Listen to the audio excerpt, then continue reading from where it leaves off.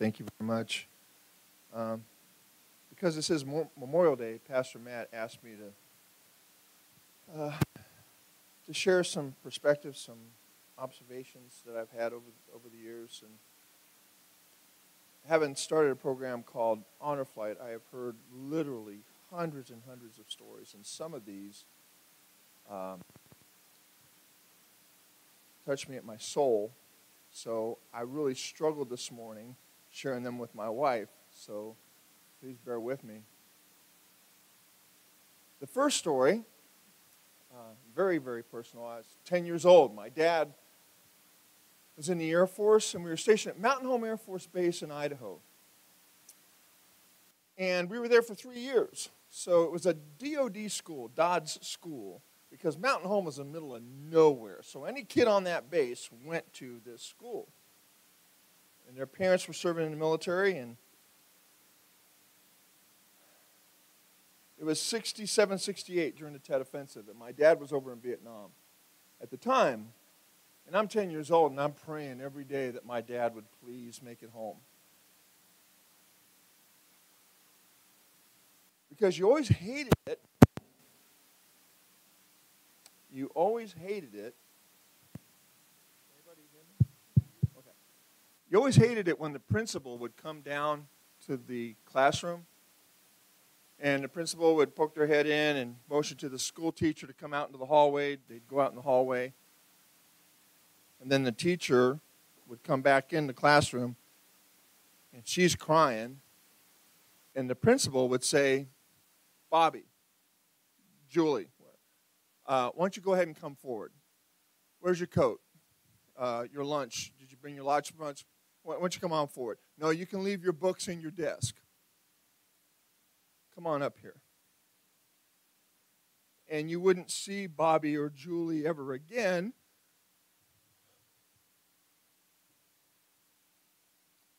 Because their dad was shot down.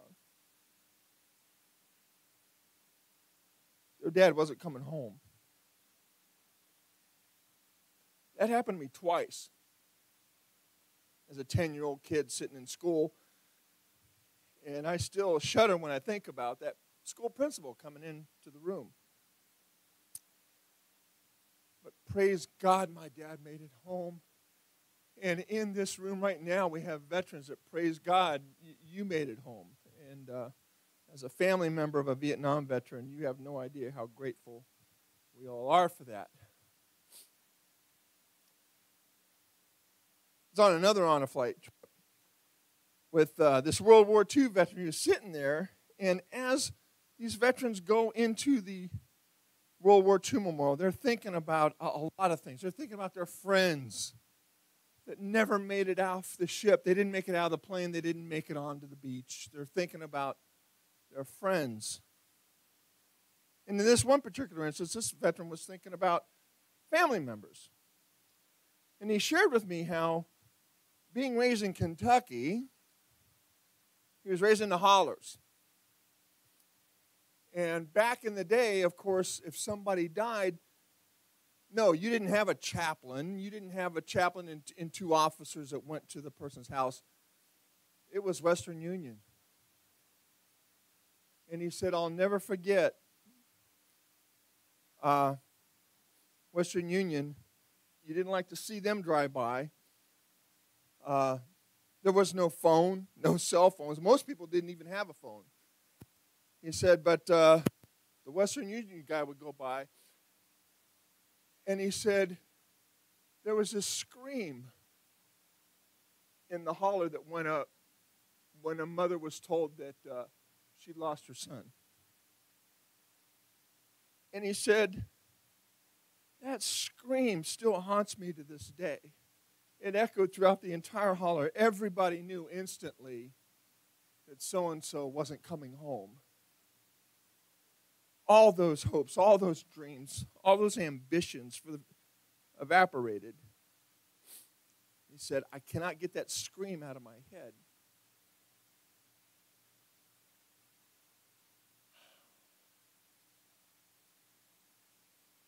Over 418,000 Americans died during World War II. That's a lot of screams. over 58,000 Americans died during the Vietnam War. That, too, is a lot of screams. 36,000 during the Korean War.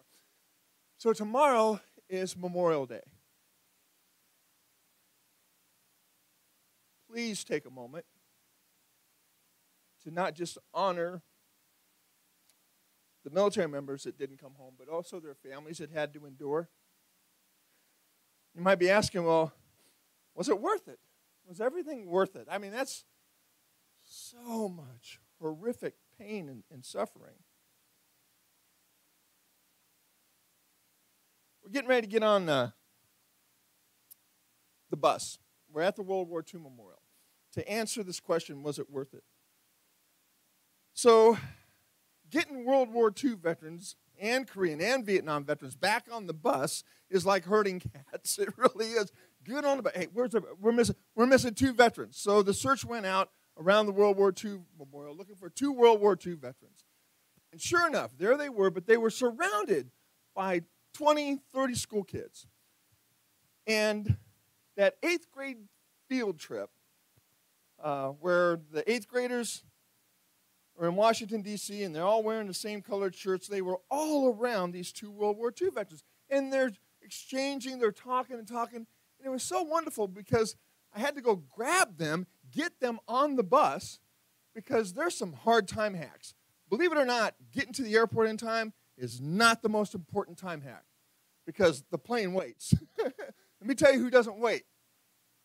The tomb guards at the Tomb of the Unknown Soldier during the changing of the guard. They're not going to wait. And that was our next step after World War II Memorial. So I said, get on the bus. We need everybody on the bus. And you hate to pry these veterans away from these kids because they're never going to get that level of admiration ever again. And those school kids were just like in awe that they were talking with World War II veterans. I said, get on the bus. Do not make me take off my belt. Get on the bus. I'm pleading with you. Get on the bus. So we're just about ready to leave. And this one school kid goes, sir, do you mind if we pray with you? I'm like, oh, man. It's one of those schools. They weren't all wearing uniforms. It threw me a curveball. I went, oh, for crying out loud. So they all gathered around. Some were holding hands. Some of them had their hands on the World War II veterans. And it was really a nice prayer. It was kind of sweet. I felt kind of awkward for them because I didn't even know if they were spiritual, right? So finally, I grabbed them away, and we're walking as fast as I can with 80-year-olds to the bus. And I said, look, man, I had no idea who they were. I had no idea they were going to do that. I said, I want to apologize if they made you feel awkward or uncomfortable. They said, no.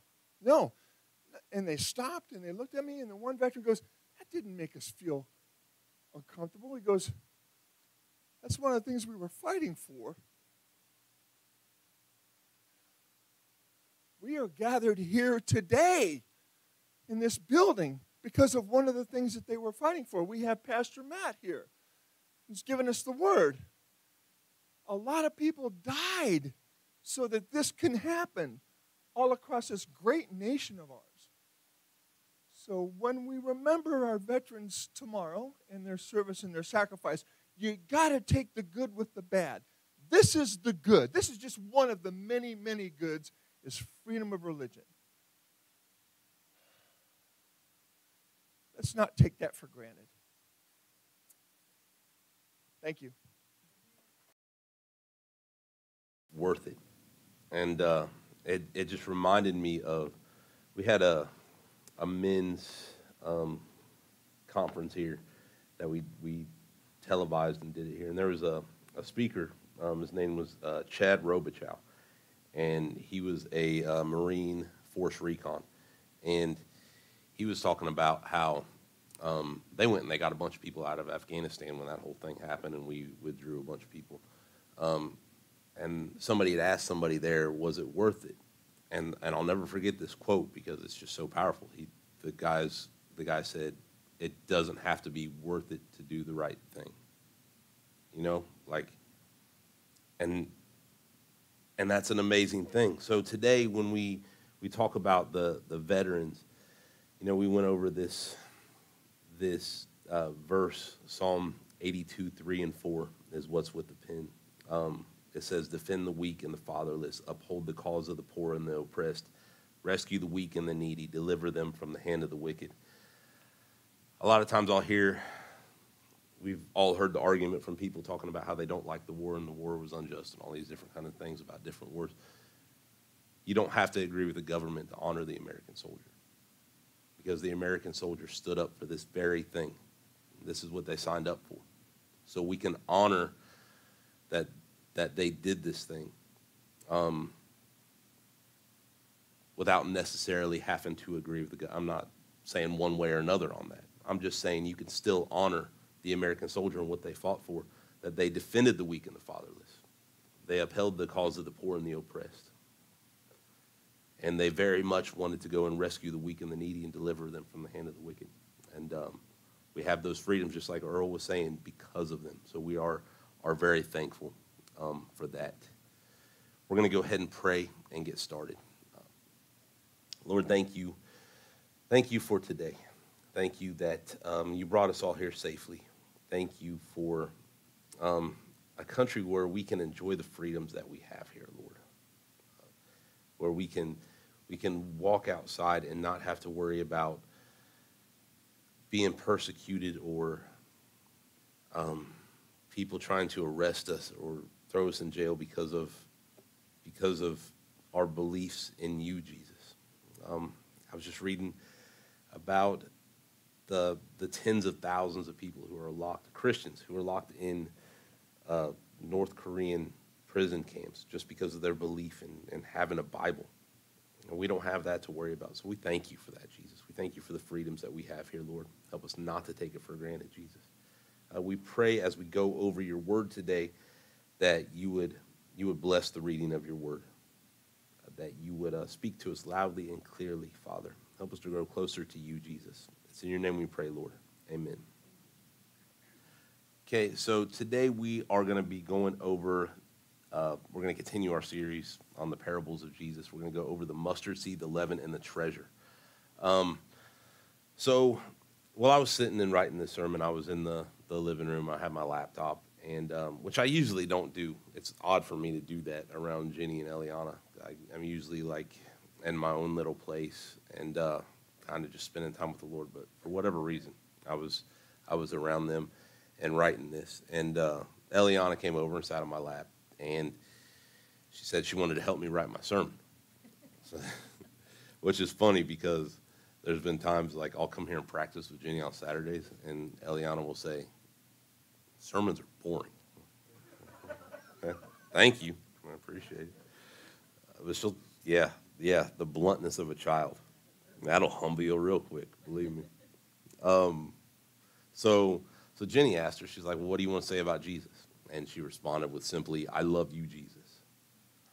And she said that, and it struck me that pretty much describes what we're talking about today.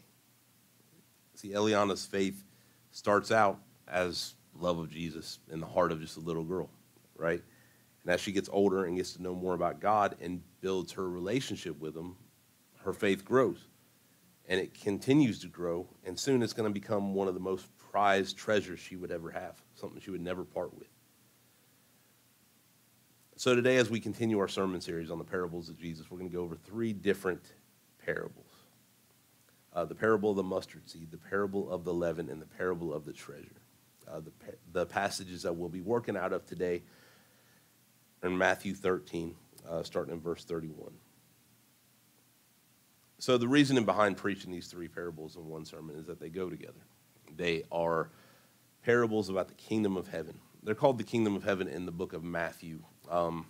In Mark and Luke, they are the kingdom of God. And there's a purpose behind that. So Matthew was written as a book that Matthew wrote to testify to the Jewish people about who Jesus was, that he was the Messiah. So they understood it more as the kingdom of heaven when he wrote this to them, which is also why you will find so many genealogies and different things that show that he is the Messiah and where he came from, because Matthew's book is intended to to bring the Jewish audience to Christ, to let them know that he is the Son of God. He is the promised Messiah that the Old Testament talked about. So it quotes a lot of the Old Testament, and that's why. But the parable of the mustard seed is about the kingdom of God beginning and growing. The parable of Leaven talks about how it's grown, and the parable of the treasure talks about the immense value of the treasure of the kingdom of God. Matthew 13:31-33 says, he told them another parable.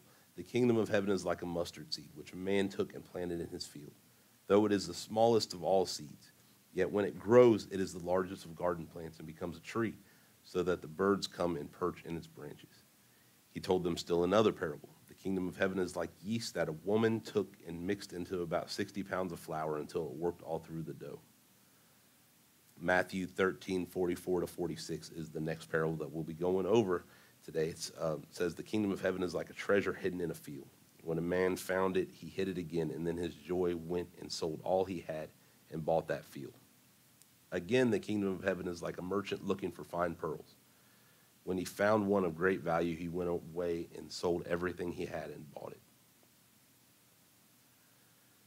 So it's important to remember when reading the parables that these are short stories meant to convey a spiritual truth, just a simple spiritual truth that Jesus told. They're not meant to be dissected word for word and stretched to find different meanings in them. I say this because I've heard this argument from a lot of people that aren't Christians that will try to say, well, the Bible is not true, because they'll look at it and they'll be like, Jesus said the mustard seed is the smallest of all seeds. It's not the tiniest, the smallest seed there is.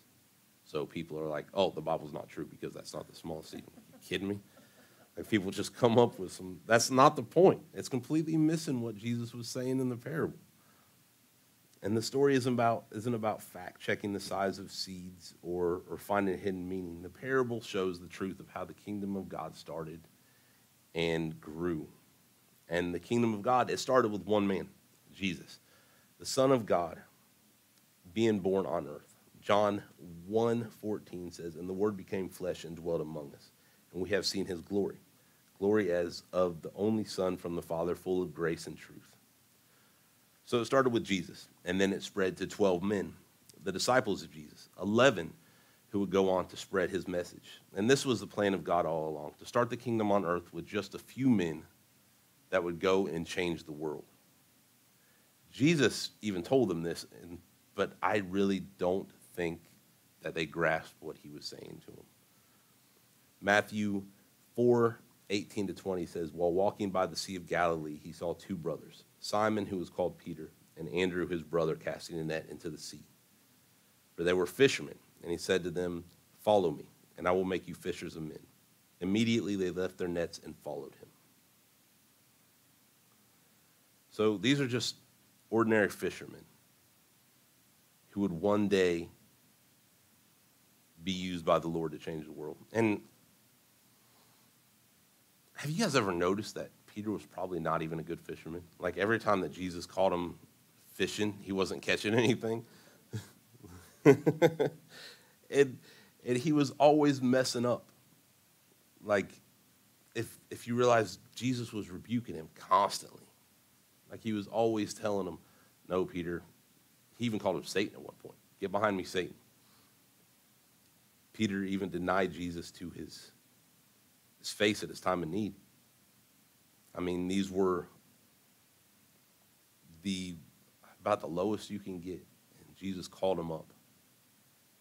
And I love that Jesus loves Peter. Jesus loves Peter, man. Like, you read it, and he loves Peter. And it just gives me hope for me. Because I'm more of a mess than Peter was. Paul says that he was the chief of sinners. Paul has not met me. I'll tell you that much.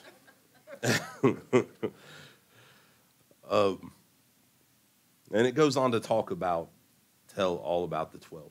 Matthew 10:1-4. It says, and he called to him his 12 disciples and gave them authority over unclean spirits to cast them out and to heal every disease and every affliction. The names of the 12 apostles are these. first Simon, who was called Peter, and Andrew his brother, James the son of Zebedee, and John his brother, Philip and Bartholomew, Thomas and Matthew the tax collector, James the son of Alphaeus and Thaddeus, Simon the zealot, and Judas Iscariot, who betrayed him. So right here, the kingdom goes from the seed, that is Jesus, to 12. It's spreading, but it continues to grow, even after the death of Jesus on the cross. We go into the book of Acts and we have Peter. And let me remind you again of the humble beginnings. Peter, the rest of the apostles, tax collectors, things like that, zealots who would kill for the Jewish cause that they saw. Like, this is what God does. Like, Jesus didn't use the pretty and the perfect. He called up the people from the bottom. And he still does this. So if you're sitting there saying, well, I can't be used by God, I'm not perfect, or I'm not somebody of stature or anything. Come on, man. All through the Bible, Jesus used the lowly. I mean, all right. Homeless, drug addicted person is up here preaching the gospel to you as the pastor of this church. What does that tell you? And I just got done telling you I'm a mess. It's not that I'm perfect. It's that Jesus pulls from the bottom to glorify his name. He pulls and uses us that are broken to glorify him, because it brings glory to him.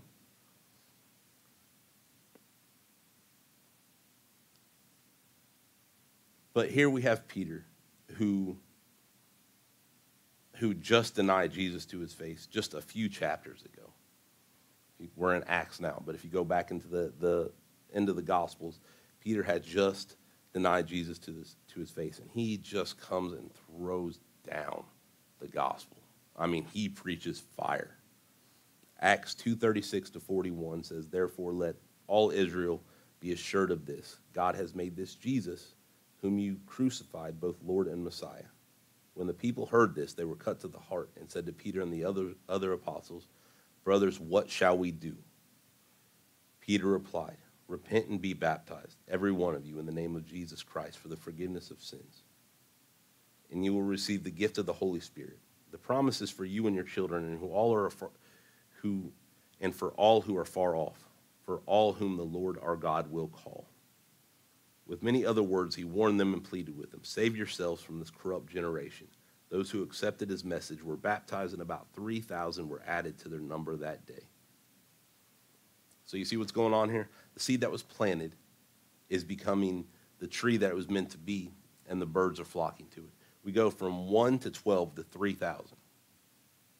And this isn't including all the ones that weren't apostles that started following Jesus when Jesus was on earth. But then when we continue in the parable of the leaven, it goes on to describe how it will grow. In Matthew 13:33, passage we just went over, it says, he told them another parable. "The kingdom of heaven is like leaven that a woman took and hid in 3 measures of flour till it was all leavened." So in its simplest form, what does this tell us? That yeast is mixed into dough and it's grown within. So the dough is affected by every bit of yeast that it comes in contact with.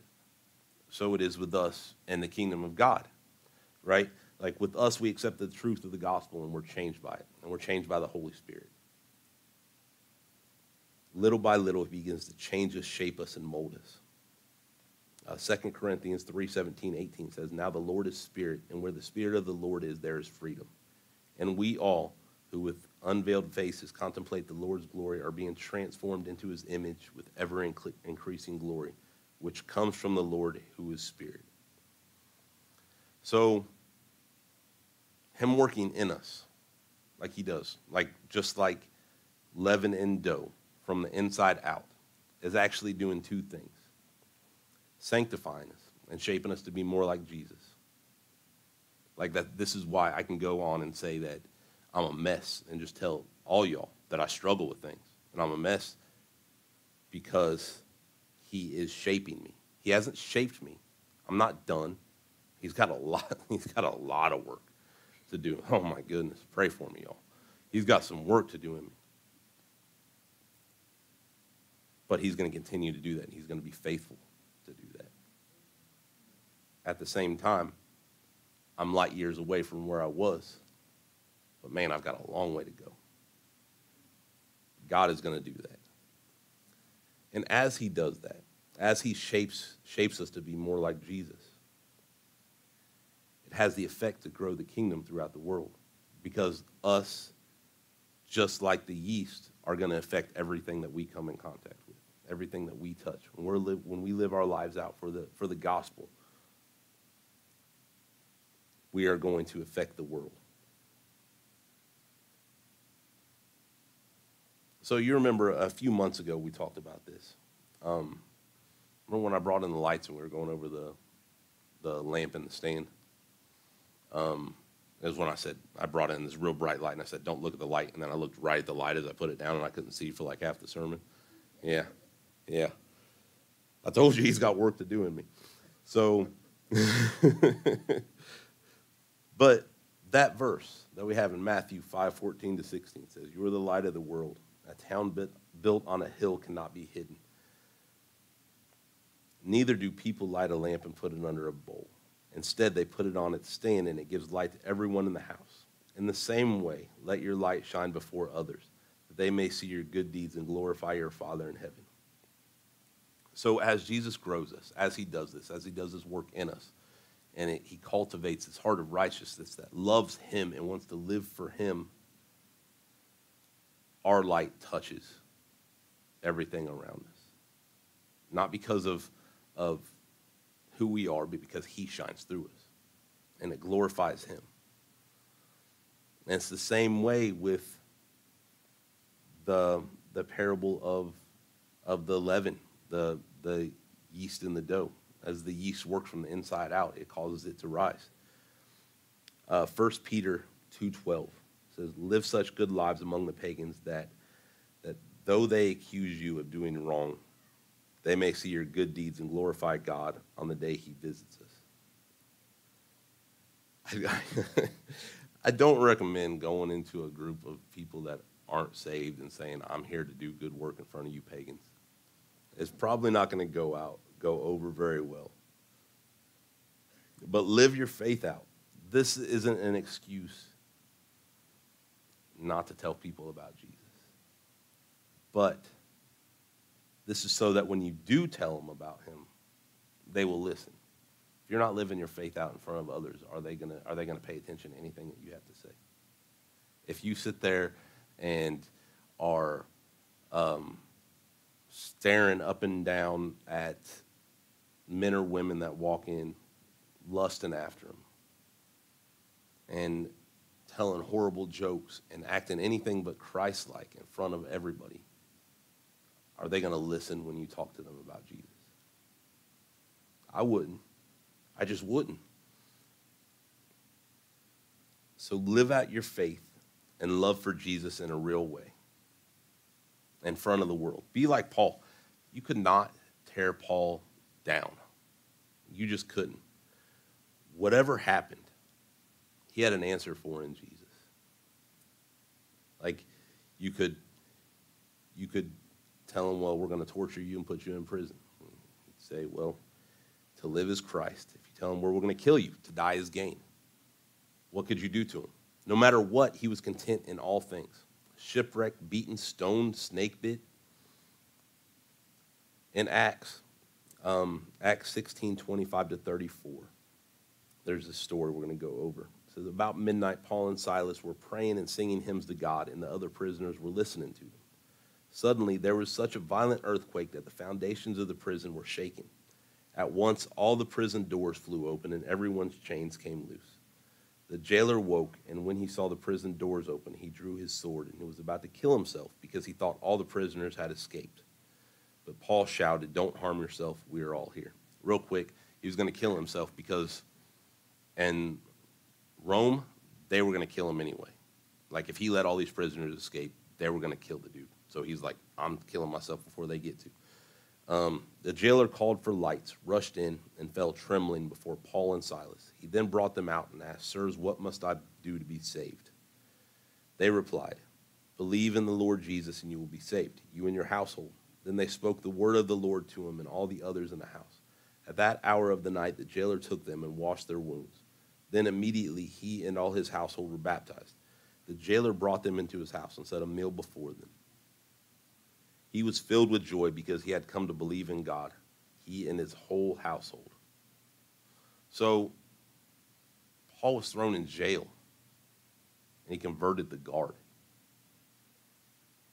Like, what could you possibly do to him? He lived out his life singing hymns to God, praying to him in a dark prison cell. And what happened?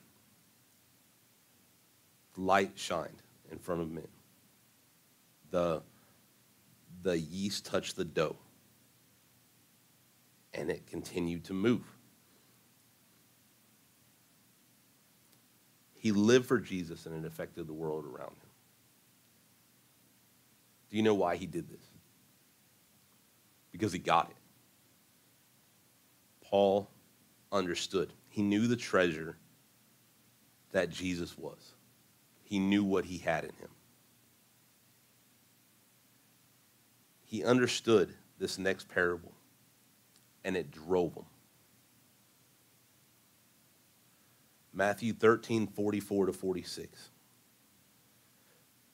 The kingdom of heaven is like treasure hidden in a field, which man found and covered up. Then in his joy he goes and sells all that he has and buys that field. Again, the kingdom of heaven is like a merchant in search of fine pearls, who on finding one pearl of great value went and sold all that he had and bought it.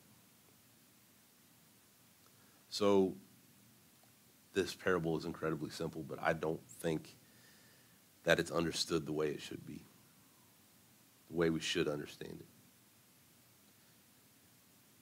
Nothing you could ever have on this earth is even comparable to being a part of the kingdom of God. Nothing. You see, in that parable, it says, in his joy, he sells all that he has.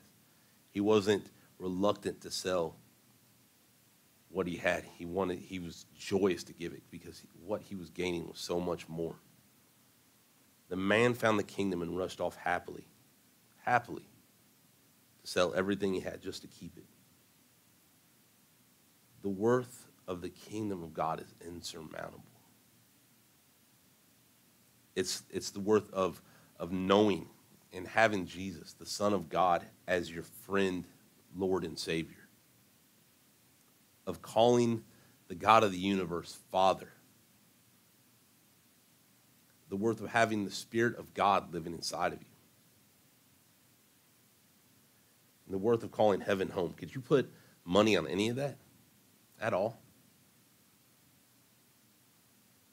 There are no treasures on earth that compare to having him to hold. Nothing. No house, riches, jobs, possessions, power, or fame. Nothing can hold a candle to what we have in Jesus. Philippians 3:7-11 says, But whatever gain I had, I counted as loss for the sake of Christ. Indeed, I count everything as loss because of the surpassing worth of knowing Christ Jesus my Lord. For his sake I have suffered the loss of all things and count them as rubbish, in order that I may gain Christ and be found in him, not having a righteousness of my own that comes from the law, but that which comes through faith in Christ, the righteousness from God that depends on faith, that I may know him and the power of his resurrection, and may share his sufferings, becoming like him in his death, that by any means possible I may attain the resurrection from the dead. It says he counts everything as rubbish for the sake of knowing Christ. Or other translations would say it when you use this literal word. This is another time that the Bible is whitewashed in modern translations, and I don't get it. And by the way, I was talking about the NIV last week. I use the NIV on a lot of things. So I wasn't saying don't use it. Just saying be careful when it comes to how certain things are said in there. But this word, when he says, count everything as rubbish for the sake of knowing Christ, it actually says, count everything as dung, D-U-N-G. Excrement is what it's saying. Everything he lost, that's what he looks at it as. And I think it's important to see it for what it says in this context, because it drives that point home even more. It's not just paper you threw away. It's worse. Like, get me away from it. I just want him. And this is what Paul is saying here. Christ, in knowing him, is the true treasure. And I need you all to hear me on this. No matter what you own, no matter what your future holds, what your past held, no matter what you have or don't have, no matter your circumstances, no matter your financial needs, how far in the hole you are with earthly money, or how much you have, if you have Jesus, you are one of the richest people to ever walk this earth. Nothing can take that away from you. Bill Gates, Jeff Bezos, Musk, with all their earthly riches, they are beggars compared to what we have in Christ. They might say that they would look at people that don't have and feel for them. I would say that I would look at you with all you have, and if you don't have Christ, I feel for you.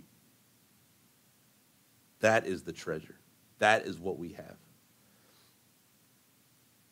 This point is drove home in Revelation even stronger. Revelation 4:9-11 says, whenever the living creatures give glory, honor, and thanks to him who sits on the throne and who lives forever and ever, the 24 elders fall down before him who sits on the throne and worship him who lives forever and ever.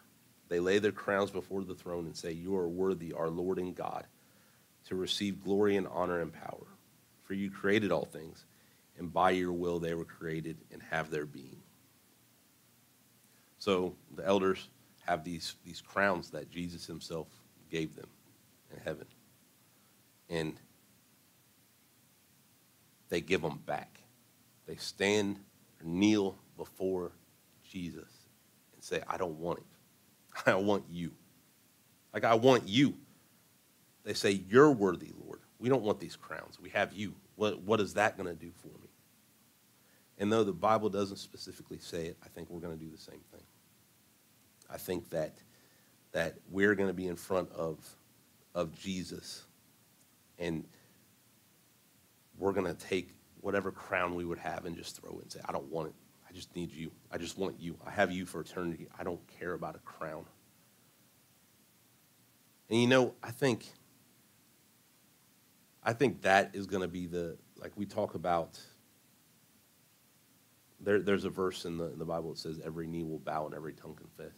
And I think that's just the natural response to being in the presence of God. When Jesus comes back, I don't think he's going to force anybody to do anything. I think they're going to see him for who he is.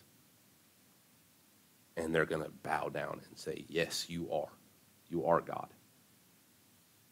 I don't think you'll be able to be in his presence and not. And I also think that when you see him in all of his glory and goodness and for who he is as perfection in a way that we can't possibly understand on this earth, all you're going to want to do is be in his presence, which is why I think hell is going to be so much hell, because people will stand in front of God, see who he is, and then be denied that for eternity. I think that's the worst part.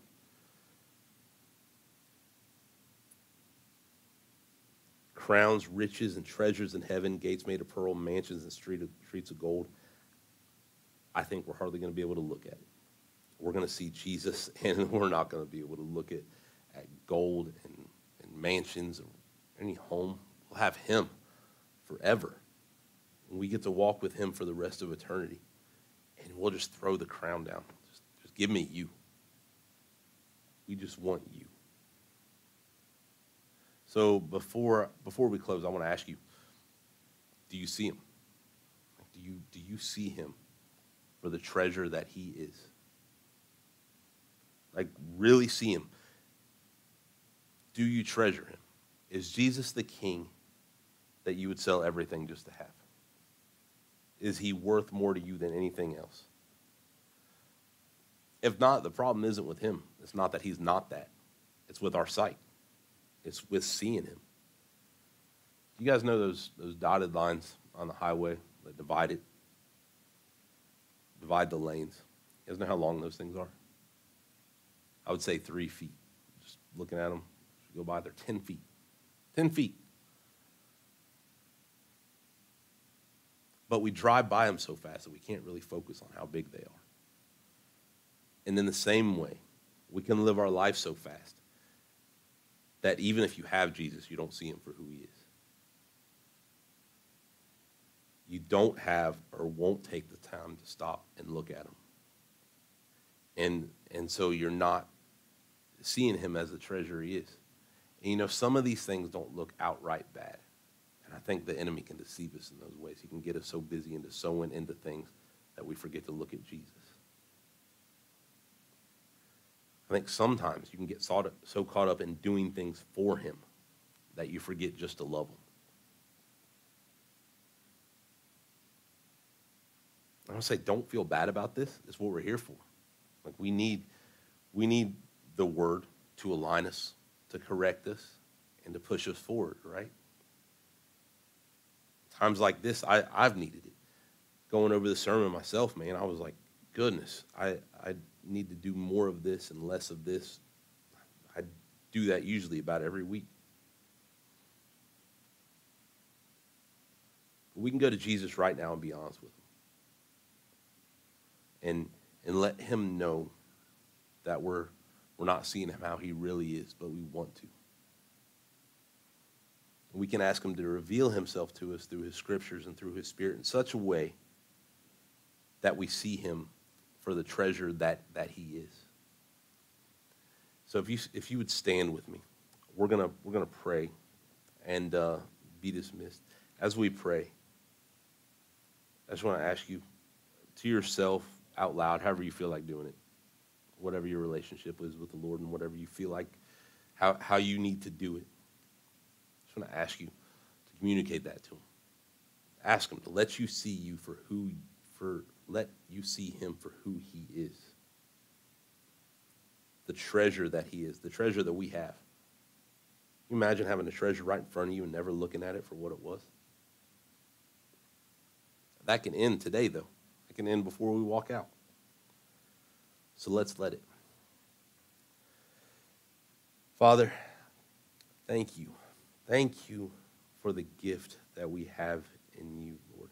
Thank you that you are good and perfect, and that we have you for eternity, that you walk with us, that you talk with us, that you hold our hand, that you comfort us when we need it, that you lift us up when we need it. Sometimes, Father, it's just we get so bogged down with doing things that we just forget to look at you and love you and realize how much of a treasure we have in you, Jesus. So we just ask that you would remind us, Lord. Just remind us how good you are, God. Remind us that we get to walk with the living, breathing Son of God, not somebody that's sitting in a tomb somewhere dead. We have a real personal relationship with you, Jesus. You're right next to each one of us right now, Lord. We thank you, God. We thank you that you are always faithful, that we'll be in times of need, in times of loss, and we'll just hear those words in our ear that you are there. And sometimes that's all we need, Lord, just a reminder that you are there. I pray that for my brothers and sisters, Lord. I pray for your peace all over them, Jesus. I pray that this week, as they go about this week, Lord, that they would see you in all things. That they would remember that every breath they take is a gift from you. Every day woken up is a gift from you. And it's a gift that we can walk out with you, Lord. And we thank you for that, Jesus. I pray for your blessing over my brothers and sisters this week, God. I pray that they would just have a special revelation of how much you love them, Lord. We thank you, Jesus. We ask for your protection and your blessing over my brothers and sisters, Lord. It's in your name we pray, Jesus. Amen. All right, you guys are dismissed. I love you guys so much.